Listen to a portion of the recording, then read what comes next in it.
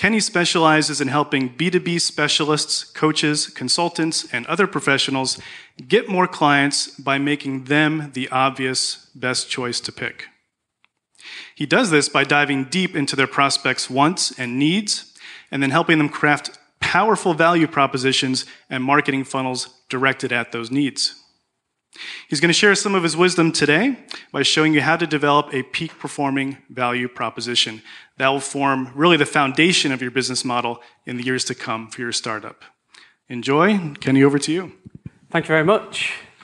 And I must say it's a pleasure to be back here, second year in a row to speak at MIT. I'm truly honoured to be here. But you're wondering why there's a blank there. Develop a peak-performing value proposition for your blank. I bet Andrew's only just noticed this. A little bit about Andrew. He's engineering background and likes things to be prim and proper. And so the speakers will attest to this. Beforehand, he wanted us all to have our slides in 2 weeks in advance. And so I've decided to change my slides slightly just to freak him out a little bit. So today I'm going to do something fairly historical for MIT, no doubt. It's something I got an idea from a good friend of mine and Jen's, Leslie Rohde, about 5 years ago. And he actually gave an audience the opportunity to choose between two different types of presentation. So today I'm going to do that for you. I'm going to give you the choice of two different types of presentation. Andrew's at the back there thinking, why did I invite this Brit back? So the first choice is obviously to develop a peak-performing value proposition for your startup. That's choice A. Choice B is develop a peak-performing value proposition for your sex life. Kenny, you did not clear this. I know I didn't. So can you just raise your hands if you want to go for A? Okay, we've got quite a few A's there. Raise your hands if you'd like to go for B. That's the majority of the room. Well, I've got good news for both of you because value propositions are extremely versatile. And although we're going to be speaking about startups today, it will actually cover personal areas of your life as well. So we're going to start with startups. Now, I'm sure a lot of you will be aware that startups don't have a good reputation of actually succeeding. In fact, 8 out of 10 startups fail within the first 18 months. And Forbes have put together a list of 3 of the biggest reasons that startups fail. Number 1, startups don't tend to be in touch with their customers. They get their customers and then they kind of forget about them, so they don't have an open dialogue with their customers. Number 2, failure to create and communicate a clear, concise, and compelling value proposition. And number 3, there's no real differentiation in the marketplace. Now, all 3 of those are value proposition related. What you're learning today in this first presentation will be the basis and the foundation for the rest of the presentations you're going to hear today. Because it doesn't sit right with me that 8 out of 10 startups fail because they don't have a grip of their value proposition. So I don't want to leave the room today until everyone really fully has a grip and understands the power of value propositions. Because the survival and success of your startup depends on the quality of your value proposition. So first of all, let's have a look at what your value proposition is. Well, there's lots of different definitions of value proposition all over the place, big long ones and, grand kind of value propositions. But the nicest one I've seen is by a friend of Andrew and mine. He's called Peter Sandine. And he's put it perfectly for me. It's a collection of the best reasons your target customers have for taking the action you're asking for. So it's just a collection of reasons why your customers should take action. And I think that's That's beautiful. By the way, at the end of the presentation, I'm going to show you where to download these slides. And we're also going to give handouts of the tools and resources that we talk about. So how and where can you use a value proposition? Well, it can be used and should be an internal document. And it should be 5 of your best reasons your target customers have to take action with you. So it's simple. It's just an internal document.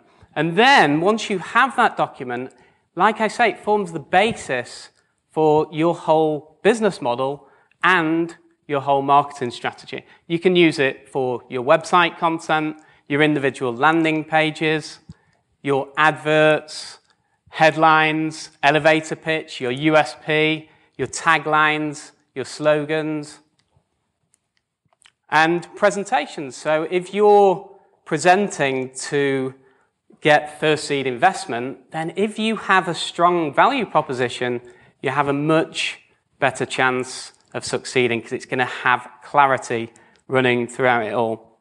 So what makes a strong value proposition?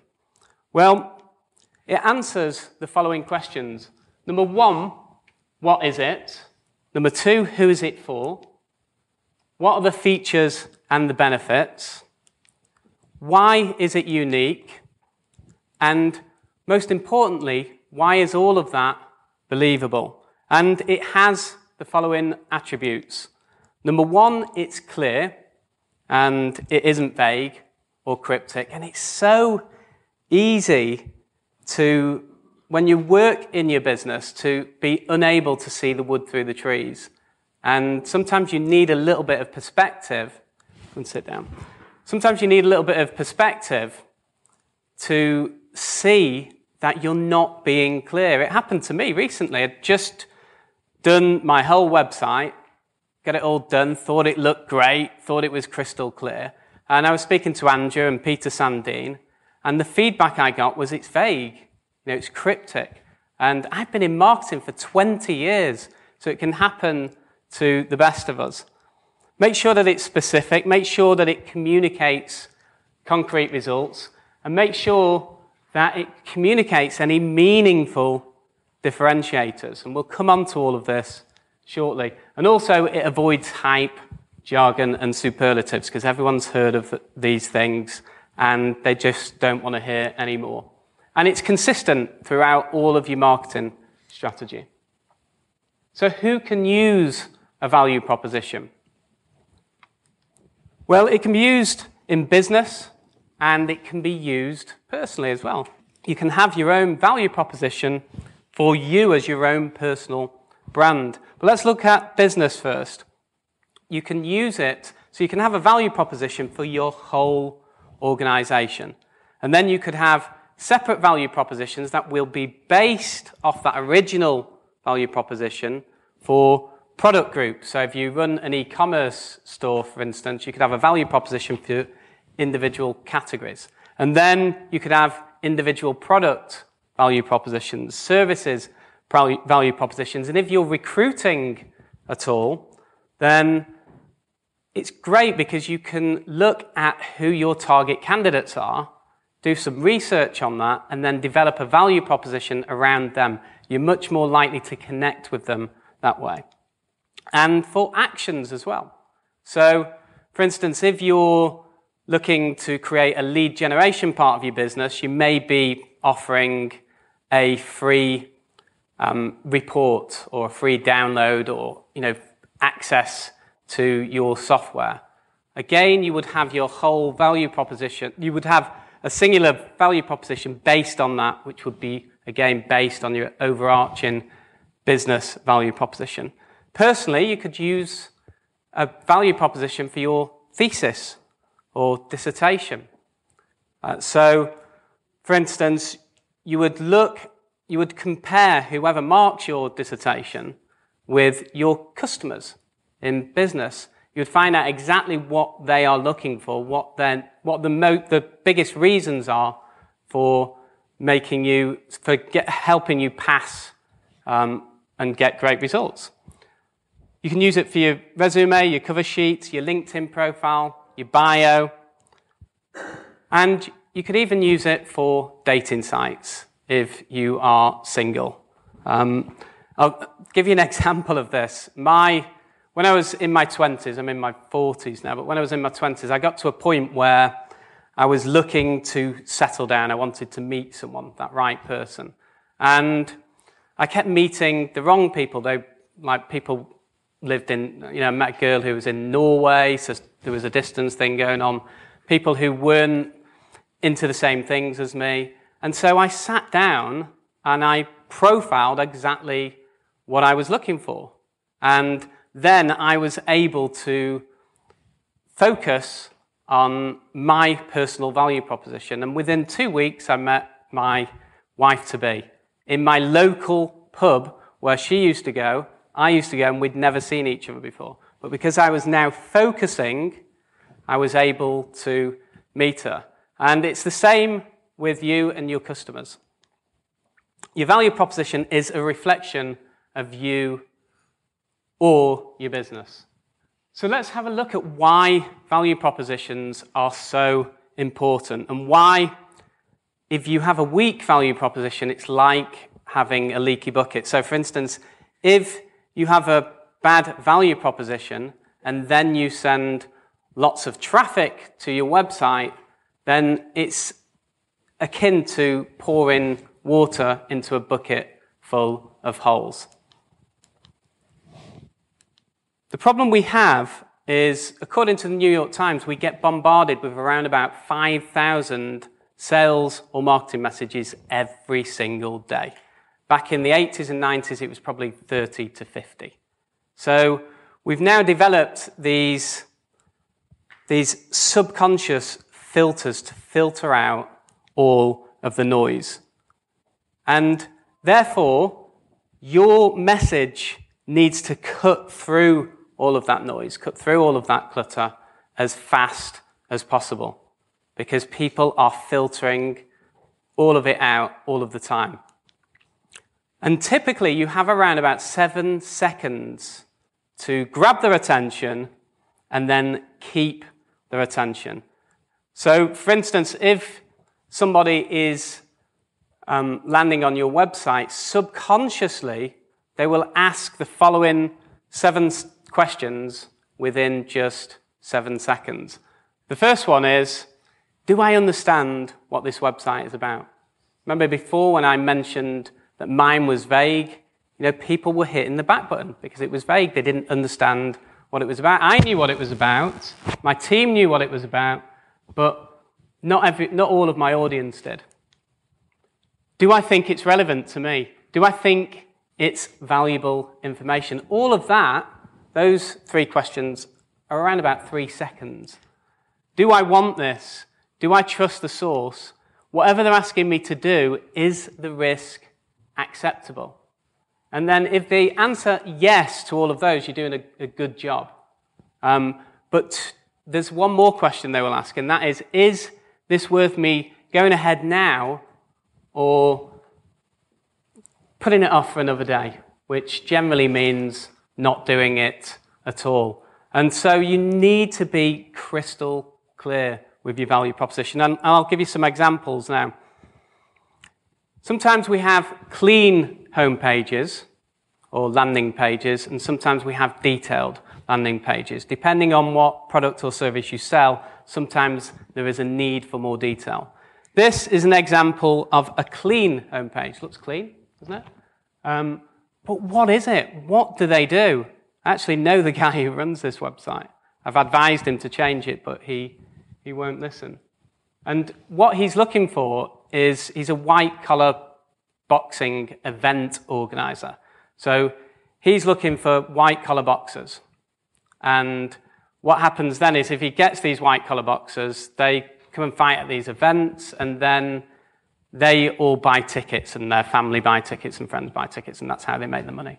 But what does that mean, the ultimate challenge of you got what it takes? If someone lands on there cold, they don't know what it is. So that's a bad, clean homepage. Compare that with Dropboxes. It's crystal clear, isn't it? Dropbox works the way you do. get to all your files from anywhere on any device and share them with anyone.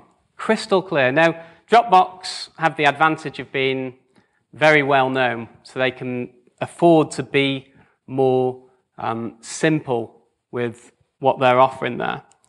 But let's have a look at a bad detailed homepage. You know, I don't even know what this site does. It doesn't answer all of those 7 questions. In fact, it looks like the web designer has just vomited on the page. It's awful. So let's get it off the screen fast. If you compare that with this detailed homepage,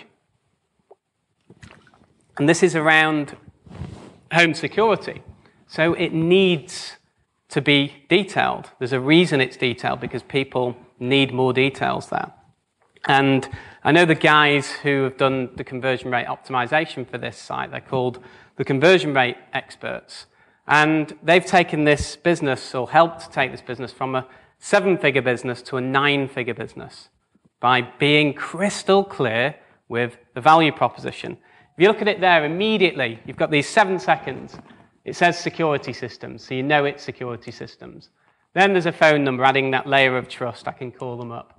Then there's recommended by New York Times and other areas of credibility there. So I'm building trust very quickly here. Then it's make home feel safe again. So a nice strap line, and it's indicating that it's home security. So I know it's home security. Then they've got Dave Ramsey, who, if you don't know who he is, he's a big financial expert who is on the TV a lot. And so he's endorsing it. So they're starting to differentiate themselves with this now. Then they say it's designed by Harvard-educated engineers. I thought you would all boo at that point, but but again, differentiating themselves. And this is one of your differentiators. Immediately, you have MIT as a layer of credibility for you. You start off with that, which is great. Then it talks about how a Wisconsin police department actually uses it to catch criminals, differentiating, again, adding layers of trust there. Then it says CNET calls it better, smarter home security, more credibility. Then it actually covers some objections by saying there's no annual contracts, no middlemen, and no landline needed. And you'll get this for half of what you'd pay elsewhere. So some big benefits there. And then it has a lovely kind of strapline: get more security, get more freedom, and get more savings. And then it finishes off with some other credibility elements where they've won awards and stuff. I think the only thing I would change is I would have his image facing inwards, because he's leaning outwards there. I'd probably reverse it so that he's leaning in towards the content. But maybe they've tested it and it works better that way. It usually works better if people face towards the content. So clarity compels, vagueness repels. So let's now have a look at how to know exactly what your customers want. So this is how you can get what they call an unfair advantage by going beyond the usual attributes of demographics. I'm not saying these are not important, they are, but we can go beyond that. We can dig and find extra layers. And we do this by understanding what important jobs your customers have.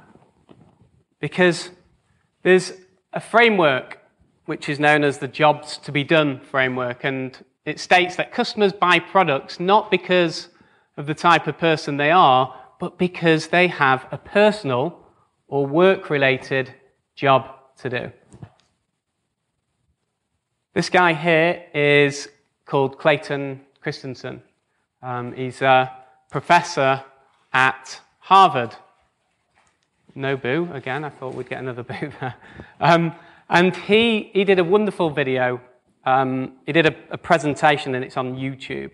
And he talks about milkshakes, and he talks about how, because he's got a consultancy, he talks about how he went to a fast food joint to help them out. They'd spent thousands on market research. They'd had a market research firm in, and they'd come in and they'd interviewed all of these customers and, done research groups and said, would you like to buy peanut-flavored milkshake? Would you like bigger milkshakes? Would you like different types of straws? And they spent all of this money with this first firm and yielded no results. So they brought him and his team in. And so what they did is they sat and they observed for a full day. And they noticed that a lot of the people who were buying these milkshakes were buying them before 8 a.m. And they were grabbing them and then jumping into their car and then commuting to work. So the next day they sat down with them and started interviewing these people and asking them questions. And the main question they asked was, what job do you hire that milkshake to do? And people were kind of like scratching their head and saying, what do you mean? So they reframed the question to, okay, so what else have you hired to do the same job? And people started kind of thinking outside of the box at that point and going, okay, I get what you're talking about now. And so they would open up and talk about, well, they'd say, well, I've hired a banana before now, but it's over too quickly. And I've hired a Snickers bar, but it creates a bit of a mess, and again, it's over too quickly. The reason I like the milkshake is because I have a long commute, and it keeps me occupied. And, it's so thick, it takes a while to get up the straw, and I can hold it in my hand, or I can put it in that container there, so it just fits perfectly. And also, it keeps me full till 11 a.m., till I have my next snack. I don't care what the ingredients are, as long as it fills me up. And so by asking these extra layers of questions, they got much deeper answers from the audience and were able to define that there was definitely a job that milkshake did. Now, when you're looking at the jobs to be done framework, there's 3 different types of jobs customers have to do, what we have to do. One of them is functional, and that is getting a task done or solving a problem.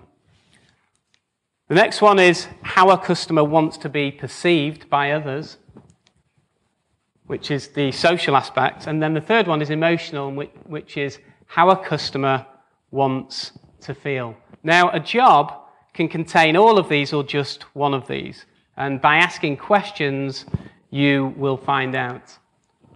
Also, once you've found the jobs, you want to look at the related pain of those jobs. So which negative outcomes does the customer want to avoid? So let's use the example of buying sneakers for the gym. We call them trainers in the UK, but buying sneakers for the gym. If you were to look at the functional aspect, the functional pain, so when you're looking at pain, you're looking at the possible pain before they've bought it, during the process of buying it, or after they've bought it. In this example, a functional pain would be sneakers falling apart after the first run, or just falling apart quickly, and therefore losing their investment. So there's a pain there, and that's a functional pain. A social pain would be other gym members thinking, I look stupid. And an emotional pain would be feeling miserable and unfit and unhappy because I've still not bought those sneakers. And then once we've looked at the pains, we then look at the related gains. So which positive outcomes does the customer want or desire? So with the same example, on the functional, you would have, sneakers are durable, they save money long term. Social, other gym members think I look good, I fit in at the gym. And emotional, feeling fit and healthy because I've got these great sneakers. And so these are all your benefits. And what you would do at this point is you would kind of measure which are the most important benefits out of a 1 to 10, because this is what's going to form your value proposition. Also, at this point, you want to look at the context of the job that needs to be done. So, for example, hunger causes the job of needing to eat, but it has different situations. It has different contexts. So, if I'm in a rush, at lunchtime, I'm working, then I'll go to a fast food joint. If I'm eating out with the kids, I'll go to a family-friendly restaurant. If I'm on date night with my beautiful wife, I'll take her somewhere where hopefully she'll be impressed. So I'm the same demographic, I'm the same person, with the same job to be done there, but there's a different context. And we need to be aware of this when we're looking at developing our products, and also when we're looking at developing our offers and our messages for our marketing. See, this helps you look beyond the usual attributes. So commit to knowing their jobs and you will uncover the magnetic pull of their needs. And that brings us on how to stand out, get noticed, and be the obvious choice. Now, most startups get ignored or fail because they develop solutions for jobs that don't need to be done. They develop solutions that they think need to be done without doing any research.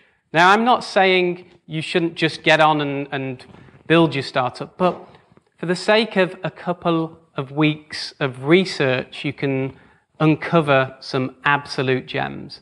And I'll also show you very shortly how to do some research in the resources section without having any customers as well. Now, at this stage, you've got a collection of ideas. You've got the related pains and gains of jobs. You've kind of worked out the context of the jobs. Now it's time to see whether your product or services actually have a relationship with these jobs. And if not, create them. So on the right there, you can see here, this is the customer job section. So this is your customer profile. You've got your gains and your pains of the jobs. And then on the left-hand side here, you've got your products and services. And if your products or services have a match, so you've got gain creators that match with the gains that are needed, and pain relievers that match with the pains that people are trying to get rid of, then you've got a good fit. And I'll show you how to get this canvas. This is by Strategizer guys, and we'll show you where to get this in the resources section. So once you have this information, then it's time to look at your competitors. So focus on where you perform better and or differentiate on the pain relievers and the gain creators. What is the point in focusing on where you are weak? Acknowledge where you're weak. And if you can't get better in those areas, then don't focus your attention on those areas. So now you've got all of this, it's time to laser focus to the crucial ideas, which is 3 to 5 of the best ideas, preferably just 3 ideas where possible. You can have more ideas that you can use later for your arsenal, but the more you focus on a few benefits, the more power your startup will have. And be really good at those 3 ideas, 3 to 5 ideas. Each idea can be a few words or a few sentences. It can be a claim, a promise, or a description, or a statement. So it's simple. I just have mine on an A4 sheet of paper in Word. So once you've got this, it's now time to make it more believable. Because the problem with being a startup is, unfortunately, if you're new and unknown, then by default, people will doubt what you say. It's only those filters working. We've got these 5,000 sales and marketing messages hitting us every day. We need to filter. I was in the gym this morning at the hotel, and I've got this screen in front of me. I'm running, and I've got this screen in front of me just selling me stuff the whole time. And then I go down to the restaurant downstairs for breakfast, and they've got 3 TVs with different things going on. I've got someone selling slip or trip, what do they call it over here? Personal injury stuff there. And then I've got someone selling insurance there. I've got to filter this out. And so we need to make it believable. You've got your value proposition. It's now time to make it believable. And we can do this by using strengthening factors.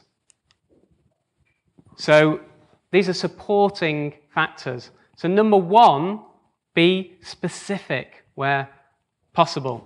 So, for example, 6,543 members already use and love our solution. We are programmed at the moment. This may change. We may get specific blindness, but at the moment we believe specific numbers a lot more than rounded numbers. So be specific. Avoid cliches and hyperboles, like I said before. So the most wonderful dress in the world, or the most beautiful dress in the world. Everyone's saying that.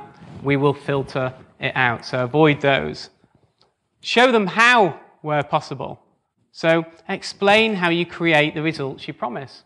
So on my homepage of my website, findtheedge.com, we explain how we get the results. We use a 3-step system where the first step, we do a deep dive discovery to help our clients find out their customers' needs by going through this process, and we develop a strong and powerful peak performing value proposition for them.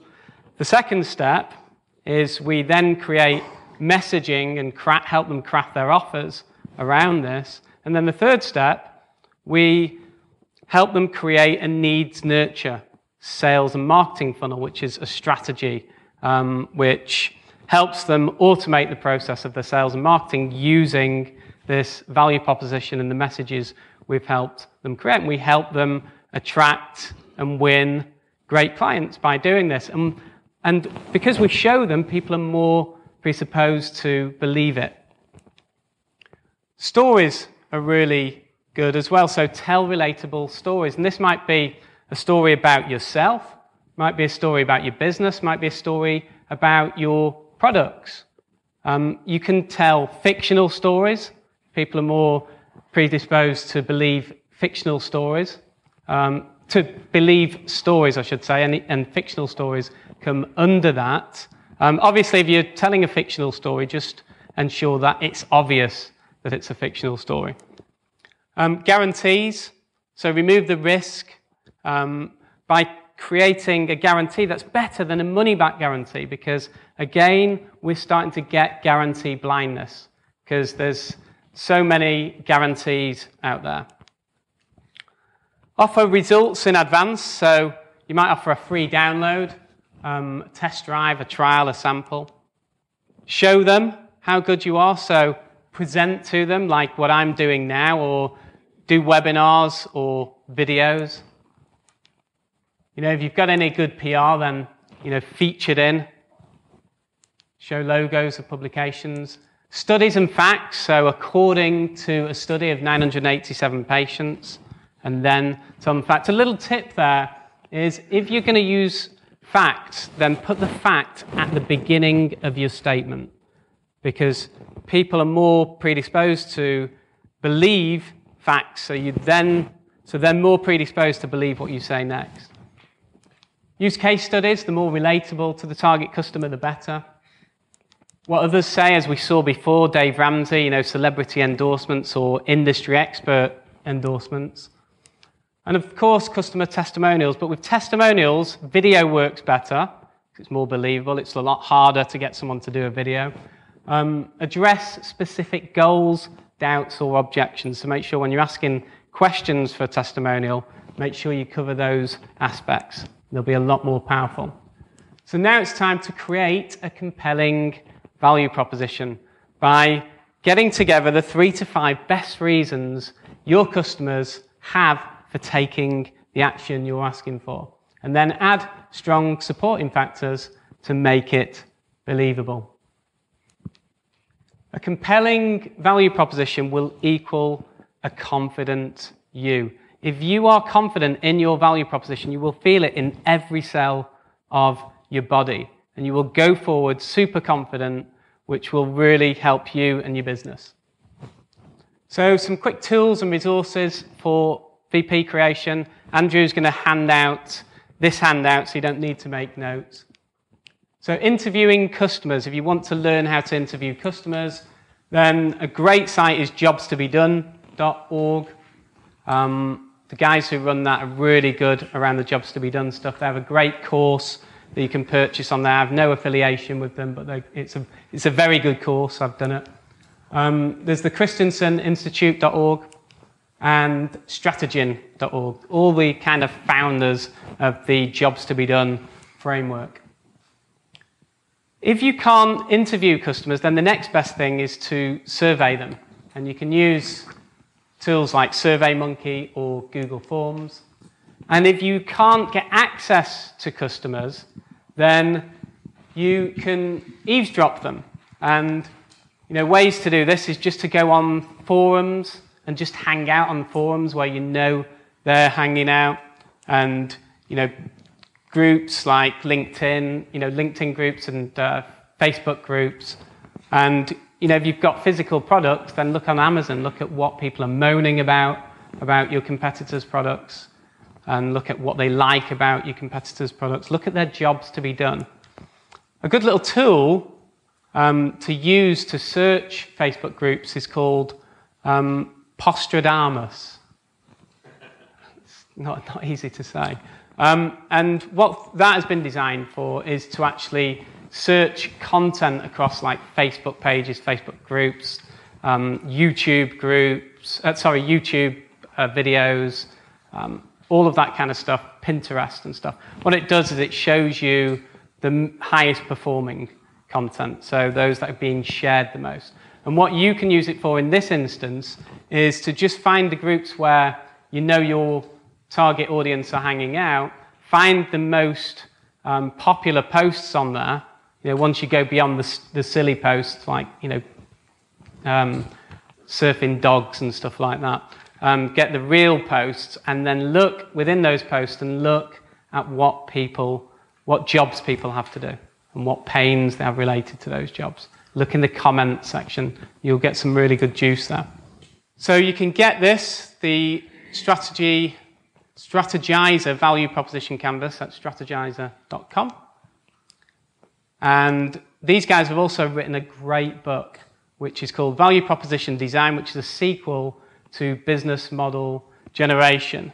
And what I would say about this book is buy the actual physical book rather than the Kindle version, because it's got some good illustrations that really help the book. And then there's the Jobs to Be Done handbook by Chris Speak and Bob Moesta, the guys from jobstobedone.org. So let's just do a quick summary of what we've covered today.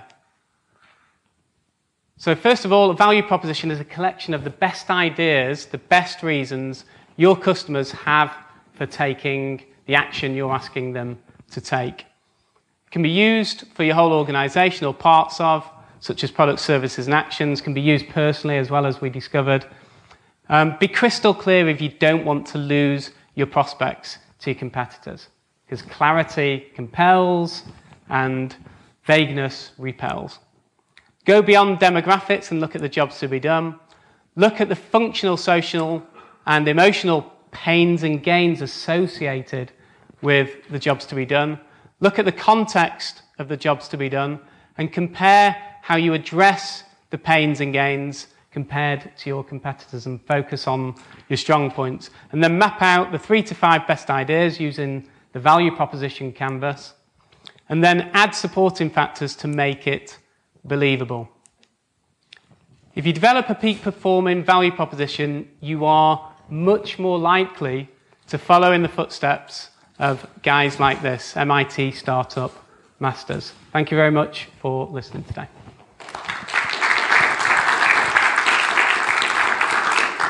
Okay, so you might be wondering how you can quickly develop a peak performing value proposition for your business and much, much more. If so, the next step is really simple. It's for you to have a quick conversation with me. Just going to be really friendly chat where I answer any of your questions, if you have any, and then I ask you some questions about your business and your goals, just to work out if or how I can help you. If I feel like I can, we'll talk about how. If I think that I can't help, then I'll let you know very politely and point you in the right direction. Okay, so the purpose of this short clarity session is to get crystal clear about what's possible for you in terms of income, impact, and the freedom you want to get within and outside of your business. We're going to uncover the biggest roadblocks that are stopping you. And we're going to find the exact place of where we can start to get your referral system set up. The information we get will allow us to create a 3-step action plan so that we can identify the most powerful actions to start generating more clients for you immediately and more great clients as well, so that you can leave confident, excited, and inspired to take your business to that next level fast. Now, the next step is really simple. It's just to fill in a quick 2-minute questionnaire. So just click the button or the link below this video. If you can give me 2 to 3 minutes to tell me about you, then I can prep before our session. And if, like I say, you're interested in discussing how I can help you, whether that's through my mentoring programs or whether it's through, consulting and doing everything for you, for your business, then you might be wondering, well, how do I differentiate myself from all of my competitors out there? Well, hopefully you've seen that I've been in this industry of selling high value services and products for nearly 20 years now. And I come from a real business background, a real coaching background, a real mentoring background. And there's another big reason that we're totally different. And let me just explain what that is here and now. Not only do we cover tailored strategies, high-performing new ideas and shifts in thinking, along with accountability, when you get accepted into the inner circle, you don't just get me and my skill set. You see, my skill set is client generation. I know it inside out, and I know the overall strategy. And many tactics I know to a T, but no one mentor, coach, or consultant should or could claim to be an expert in everything. They just can't. And that's why when you join me as a client, you also get access to my elite contacts without any charge if you feel that you need them. These are the people who help me with my business. These are specialists in specialist areas, and they're the world's best at what they do. And you'll see why in a moment. I'll just go through a few of them now. We've got Mark Williams, who's a LinkedIn expert, known as Mr. LinkedIn. And he's not only a LinkedIn expert, he's a super smart guy. Used to run a recruitment business, a really successful recruitment business. And then he went into training and hyper focuses on LinkedIn. Then we've got Jen Sheehan on social media. Now, her portfolio is ridiculous. She's helped Barack Obama with his social media campaign in 2012. She's helped the UK Conservative Party win their election. She's helped Amazon, eBay. She's helped Tony Robbins. I mean, the list just goes on. Anyone who's anyone wants Jen to do their social media, and you will have direct access to her. We've got Andrew Percy, who is an MIT trained engineer and Google partner, and he specializes in Google pay-per-click. And he's one of the brightest, most analytical people I know. And that's what you need when you're doing Google pay-per-click. And he just gets amazing results. Then we've got Nick Sal, who's inbound automation, who's used to work within HubSpot and managed a lot of their campaigns for them. And then we've got Craig Miller, who is a speaking expert. So he helps you if you're looking to create a really good presentation. And if you're really keen, he can actually help you do a TED talk or TEDx talk, because that's what he also specializes in. And he can actually help you get to talk at a TEDx event, because he has a portfolio of pretty much most of the TED Talks that are done around the world, and he knows exactly what the organizers of those events are looking for. But if you're just looking to do, good presentations, be able to speak better, he can help with that as well. And the good thing about all of these mentors and consultants here is that they love helping smaller businesses. They enjoy working with the big corporates as well, which is what they do, but they also love helping smaller businesses because they all run small businesses themselves. And their businesses are successful in their own right. And they don't help me out and help my clients out for the sheer fun of it, although they do enjoy it. Neither do they take these calls lightly. They know us. They know that we have a rigorous selection process. So we keep the group very, very exclusive. And they know that they learn from it as well. And they know that if they nurture the group as well, that they eventually generate great clients through being referred by my clients. And some of my clients use their services as well. So it's a complete win-win for everyone involved. Incidentally, 2 of the experts that you see on screen there have come through my mentoring program as paid clients. Now, this group of mentors that you can see on your screen right now, this is a growing group. So whatever your biggest challenges are, we've seen them and we know how to overcome them. So what will happen when you complete the form is you'll be able to book a date to chat on our calendar system, date that's convenient for you. Then my lovely assistant, Rebecca, will be in touch telling you what to prepare for the call. And then we'll either do it by Skype or we can do it by phone. And we'll just focus very, very quickly to get clarity on your business and get to know each other better. Just remember though, for this particular round, I am doing all the calls personally myself. They're not being done by any of my other consultants. So there is only one of me. So it's very limited on the amount of calls I can actually do. So if you are interested, then I do urge you to apply now. Thanks so much for attending the training today. It's been a fantastic session and it's been great to work with you on your journey. And I hope that I get to chat with you personally on a clarity session, either this week or next. I'm Kenny Goodman and I'll talk to you soon. Bye bye.